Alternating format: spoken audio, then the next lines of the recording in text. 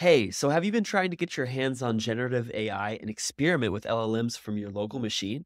Well, today we're going to be talking about the Podman AI Lab, which is an open source extension for Podman Desktop that allows you to easily bring AI into your application development workflow, whether you're on Mac, Windows, or Linux. And I'll show you how to set up and use Podman AI Lab in just a second, but let's briefly talk about why this matters.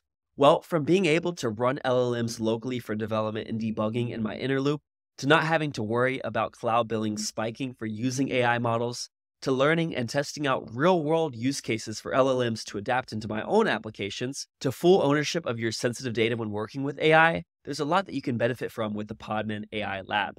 Plus, having a fully open source solution also helps make AI more accessible and approachable for developers. So let's get Podman AI Lab running on our machine, which is an extension on top of Podman Desktop, the container development tool for those working with containers and Kubernetes. In the same way that containers encapsulate our application and dependencies, we apply this same idea for AI Lab, where the inference server runs in a container to serve the LLM, providing an OpenAI compatible API for easily integrating AI into your application. Now, I've downloaded and set up Podman Desktop here on my Mac, and let's go ahead and download AI Lab. Once it's ready, you'll see AI Lab on the left sidebar.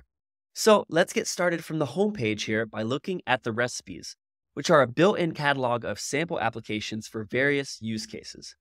You can automatically clone an example application, start an inference server, and both will be in containers, and also run various compatible trusted models from Hugging Face's open source community.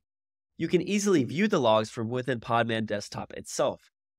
Now, from this specific recipe, to test and experiment with performance or results, we can try out different curated models, each with information about their legal requirements and release notes.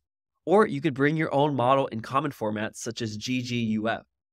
Now, let's do some model experimenting with the built-in playground environment, where you can make adjustments and update the system prompt to fit your specific use case.